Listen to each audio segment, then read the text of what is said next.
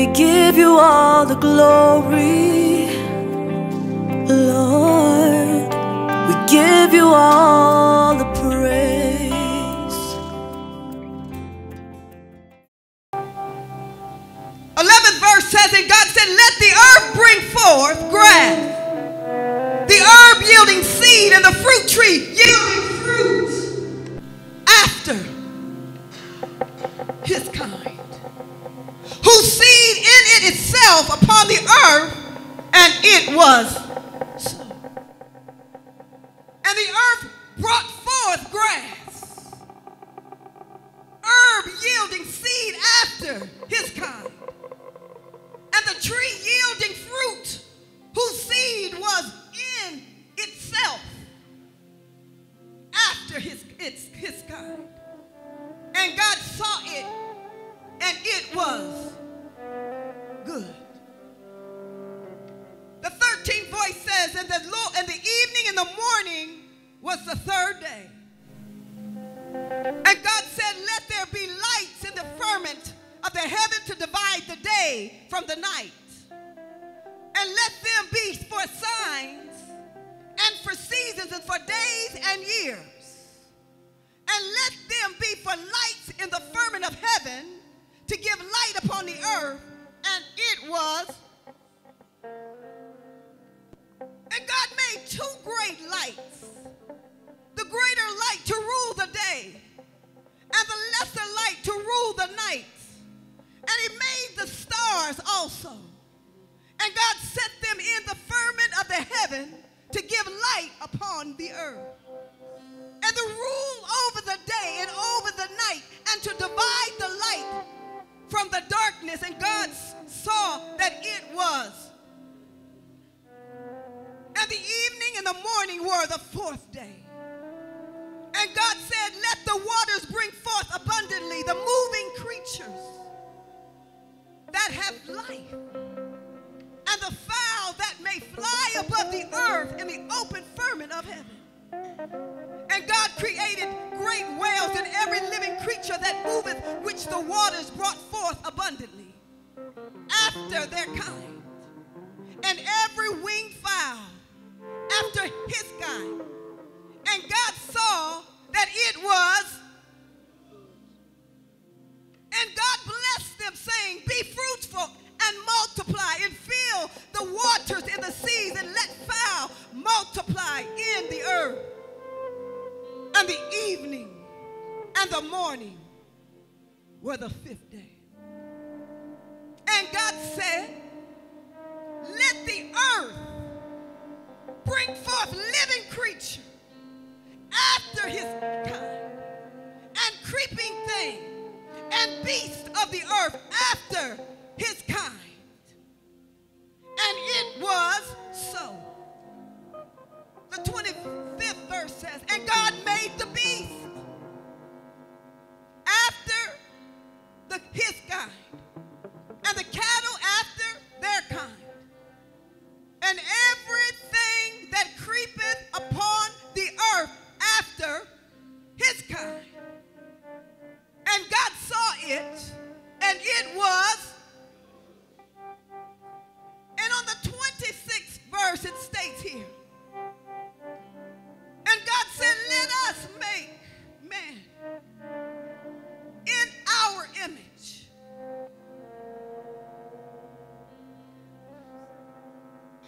after our likeness.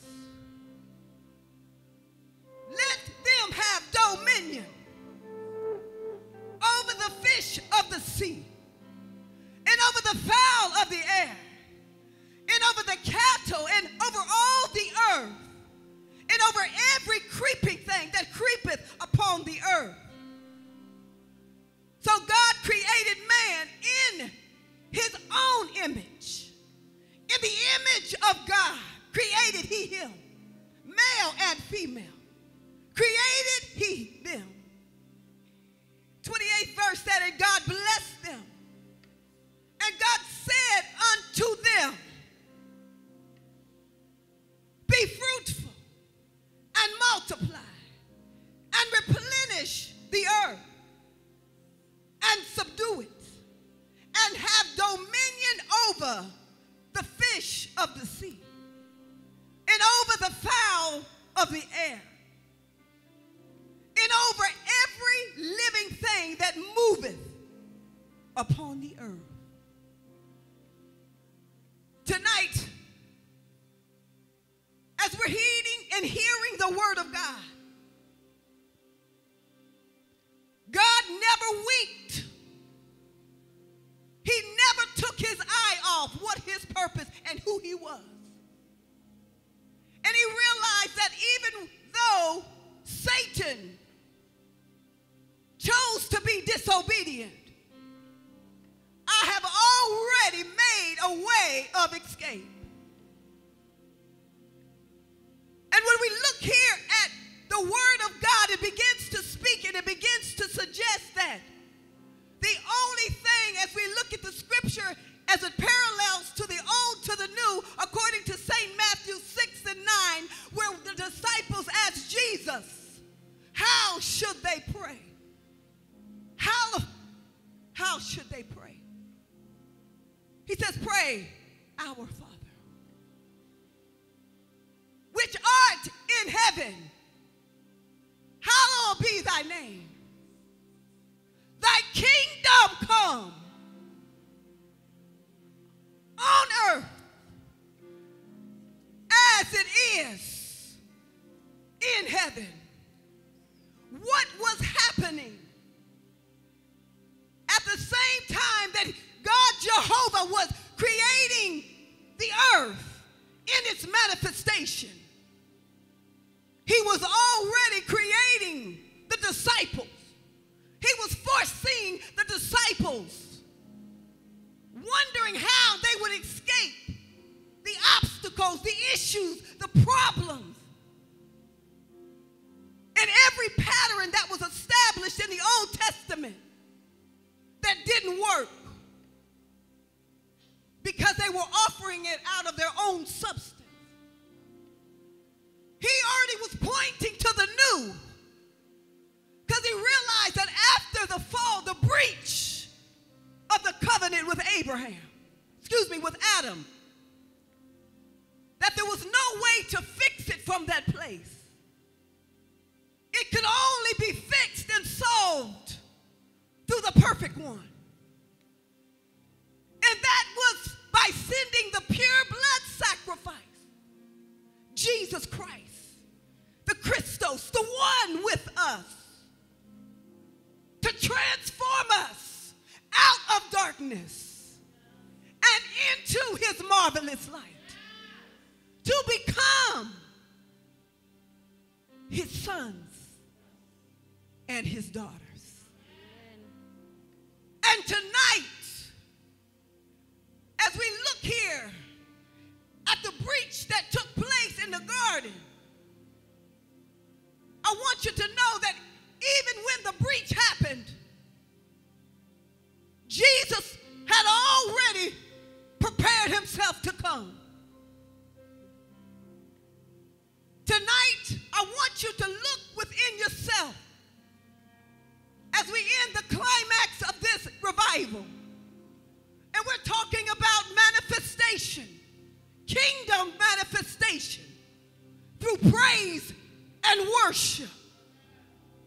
But the disciple, even when they followed Jesus, they still yet had questions on how they would accomplish the task of being able to walk in, be persecuted, cast down and forsaken. But Lord, how should we pray?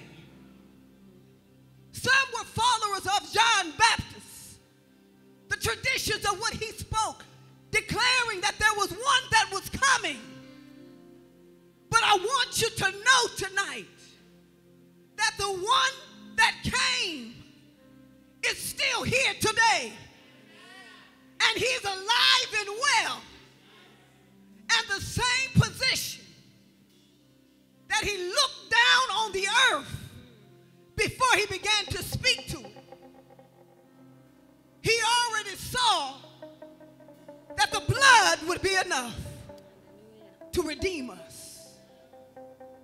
No matter all the things that has happened from the Old Testament to the New Testament to this dispensation.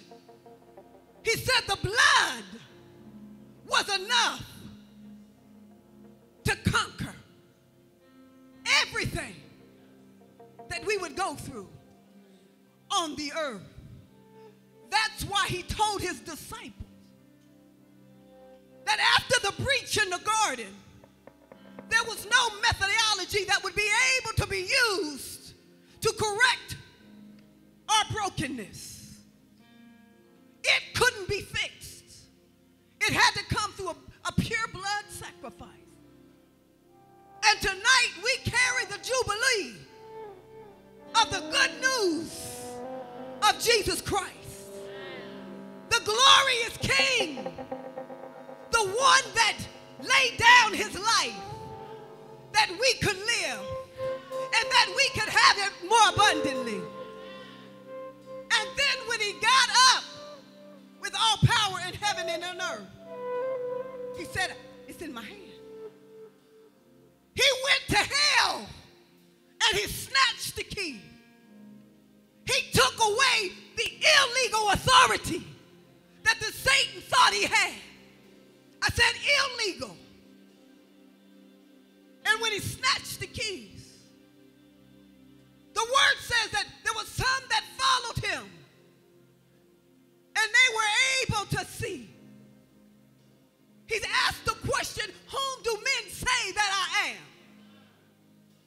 And there was one that followed him not by just what he listened to, but by what he heard.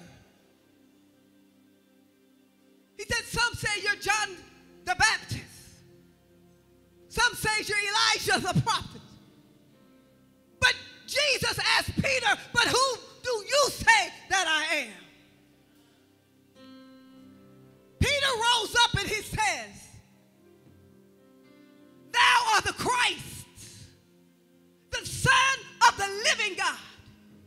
Jesus said to him, flesh and blood has not revealed this to you, but it's only by the Spirit.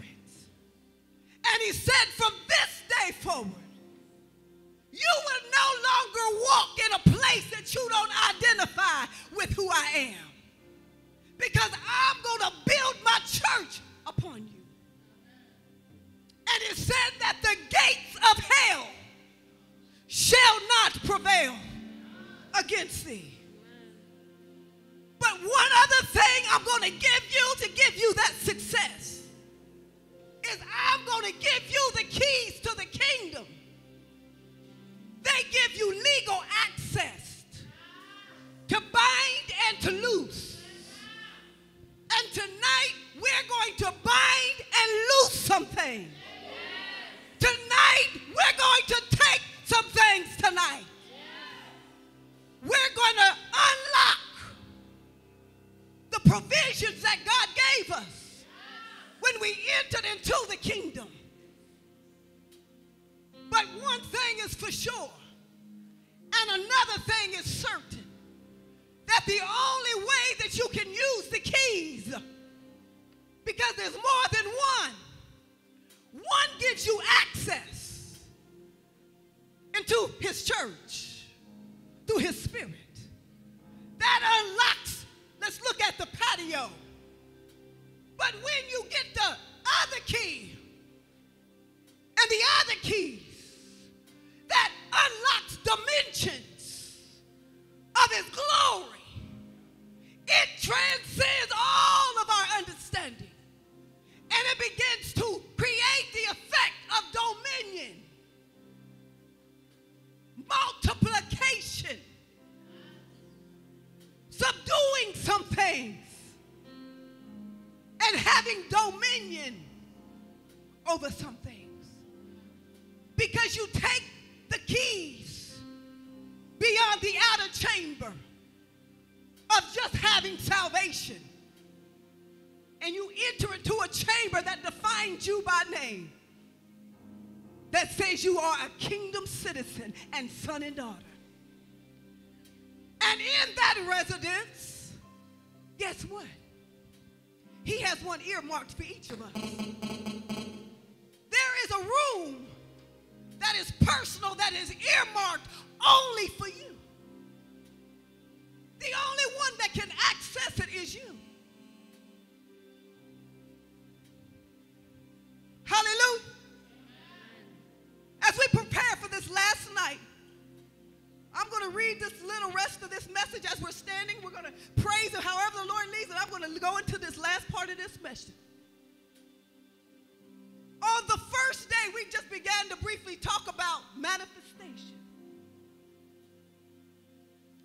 And when we began to talk about manifestation, we began to suggest that that was something that begins to appear.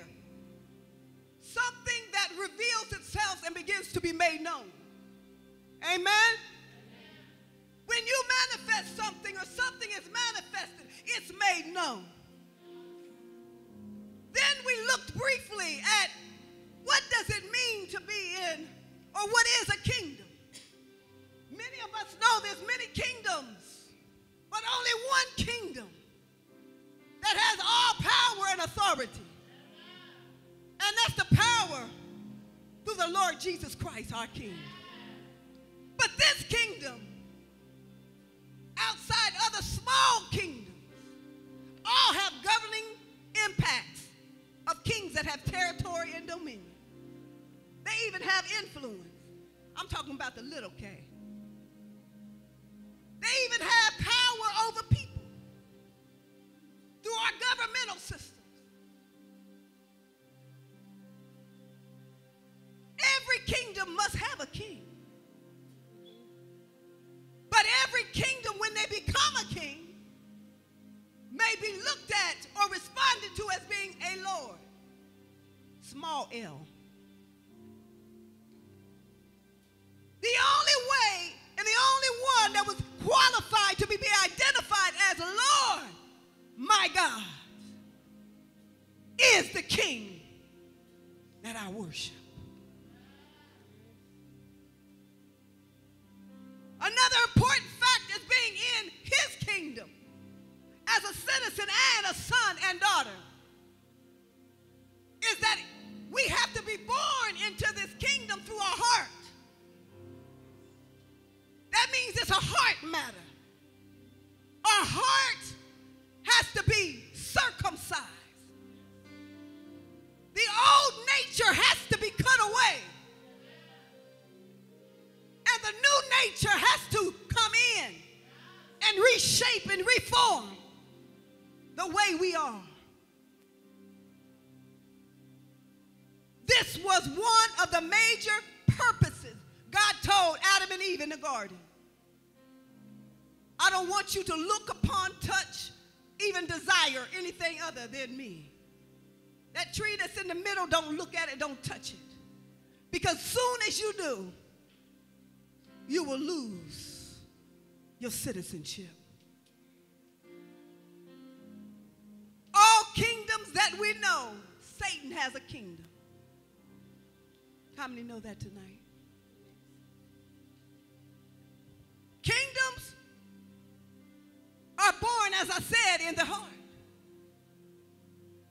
And it's placed in them by their creator.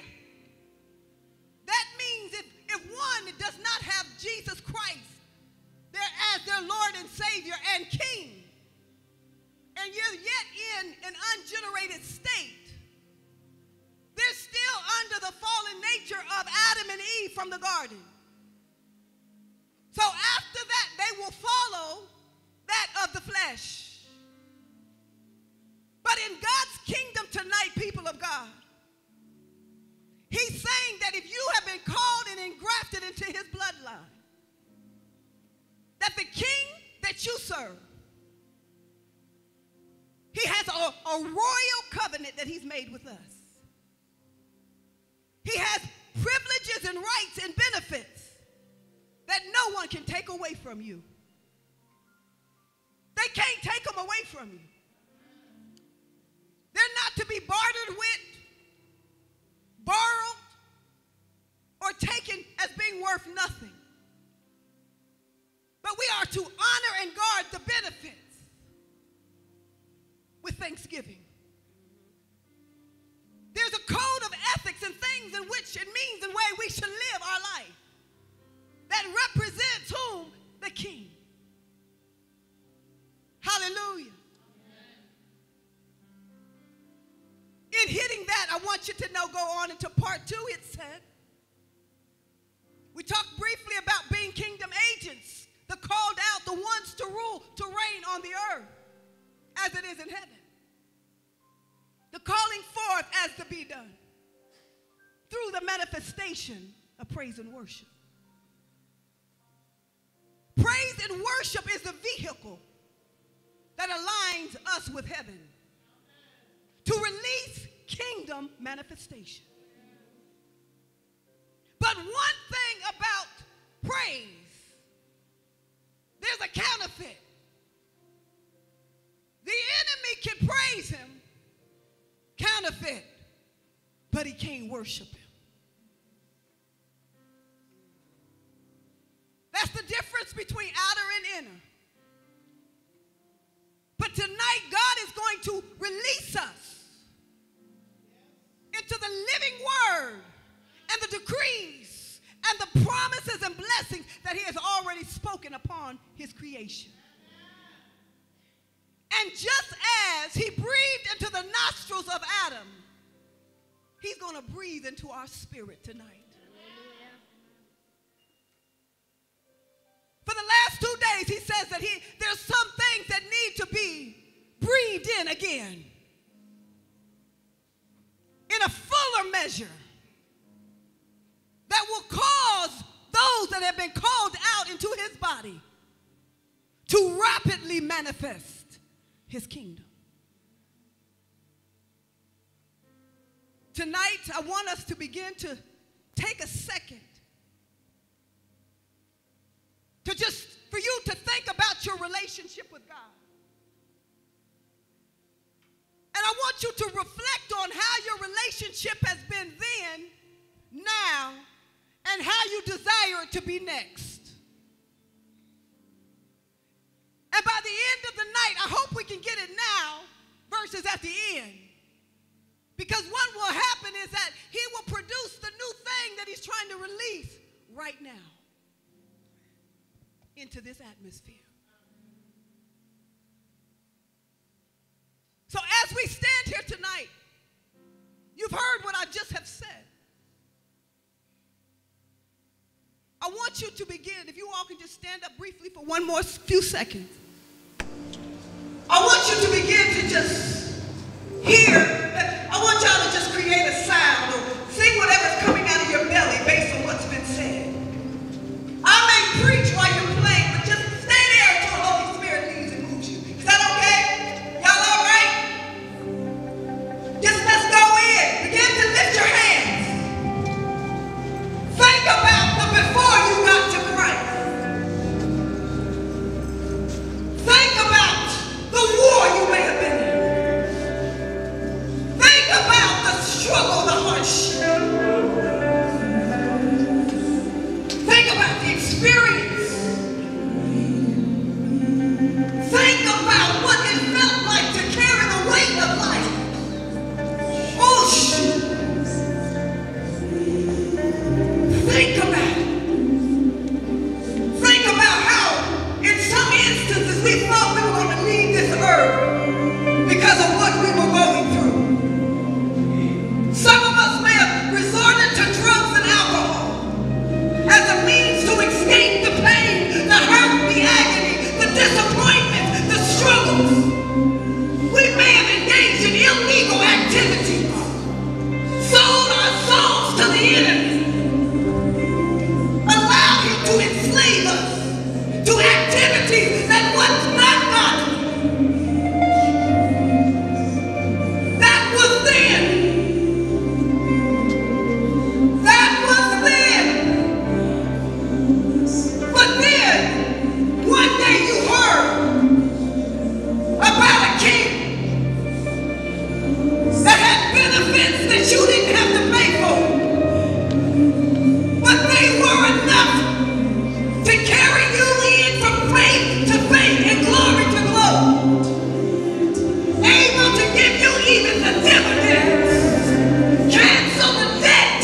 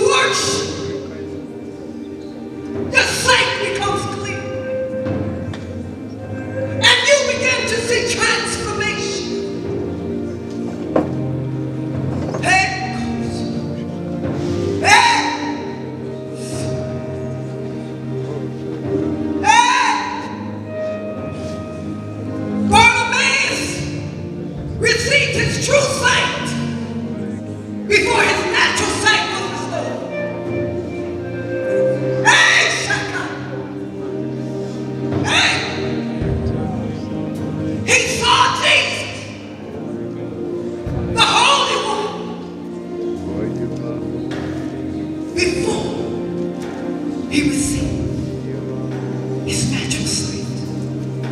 He saw the king.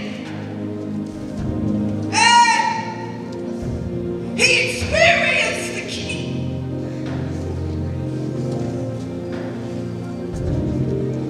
And as your eyes become in tune with seeing through the eyes of Jesus, you will begin to worship him. Even in your pit. Whoosh! You'll find praise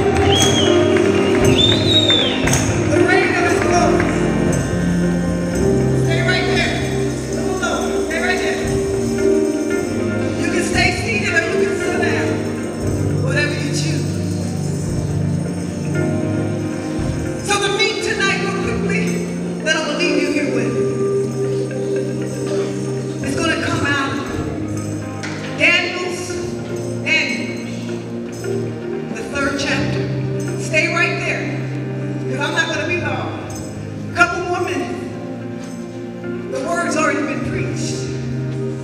Now he's going to give you a great biblical example of what it means to manifest kingdom through worship and praise. The story here and Daniel, glory, the 3rd chapter begins to talk. Keep playing that right there. You're good. Don't stop playing. Because we're going to stay right here till we leave. You need to sit, you're welcome. It says according to 3 and 1. It says that Nebuchadnezzar the king made an image of gold whose height was 60 cubits and the breadth thereof was 6 cubits. And he set it upon the plain of Dura and the province of Babylon. And it says here that Nebuchadnezzar the king, he sent and gathered together his princes, his governors, his captains, his judges, the treasurers, the counselors, the sheriffs, and all the rulers of the provinces to come to the dedication of the image which Nebuchadnezzar the king had set up. It says here that in the 3rd verse that the princes, the governors, the captains, the judges, the treasurers, the counselors, the sheriffs, and all the rulers of the provinces were gathered together unto the dedication of the image that Nebuchadnezzar the king had set up. And they stood before this image that had been set up. And it says in the 4th verse that they heard crying aloud, to you it is commanded, O people, nations, and languages, that at the time ye hear the sound of the cornet, the flute, the harp, the sackbut, the psaltery, the dulcimer, and all kinds of music, ye shall fall down and worship the golden image that Nebuchadnezzar the king hath set up. 6th verse says, and whoso falleth not down and worship shall the same hour be cast into the midst of a burning fiery furnace. Therefore at that time, when all the people heard the sound of the cornet, the flute, the harp, the sackbut, the psaltery, and all kinds of music, it says here that all the people, the nations and the languages, fell down and worshiped the golden image that Nebuchadnezzar the king had set up. Verse 8 says, well, wherefore at that time certain Chaldeans came near and accused the Jews, God's chosen people. They were being accused. And they spake and they said to the king Nebuchadnezzar, O king, live forever. Thou, O king, hast made a decree that every man that is under your jurisdiction, under your court,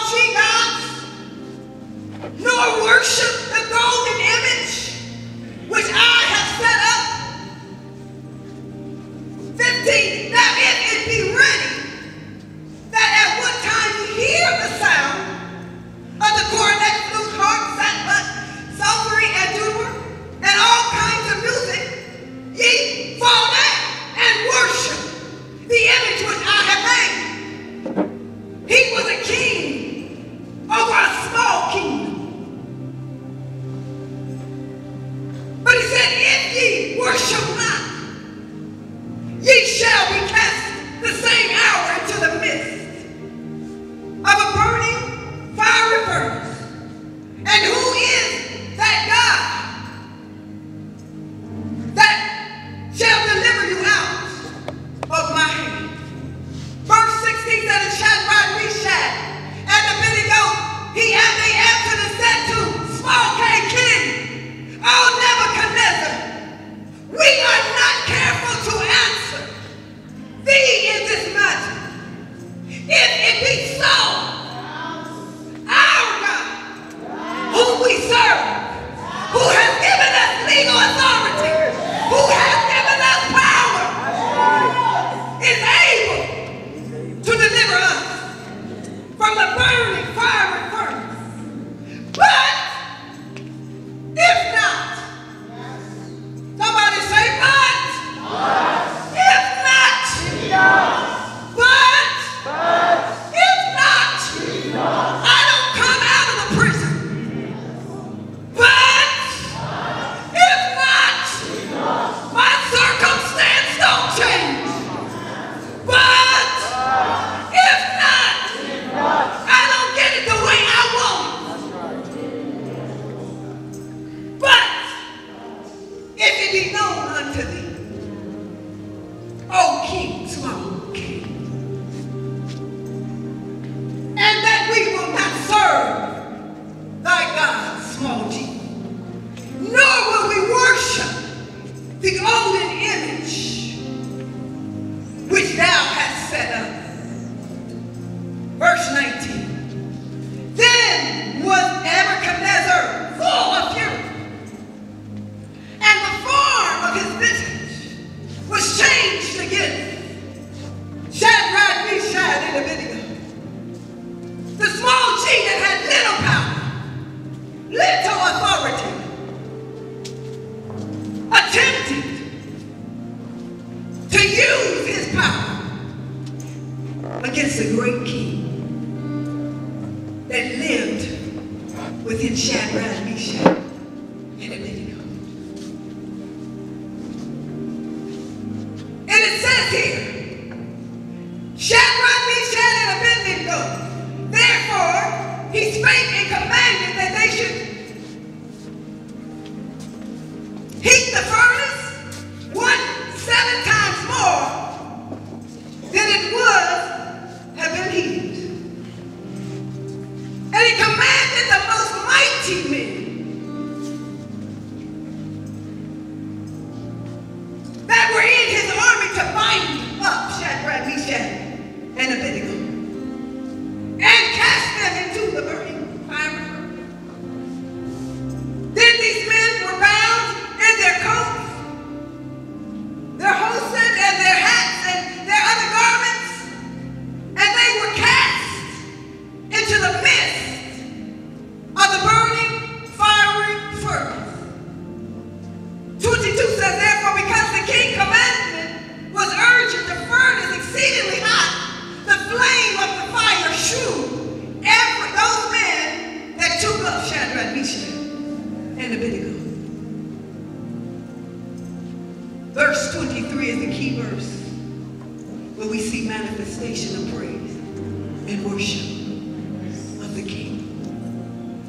And these 3 men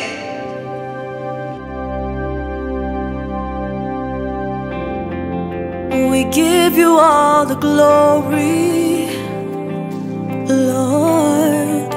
We give you all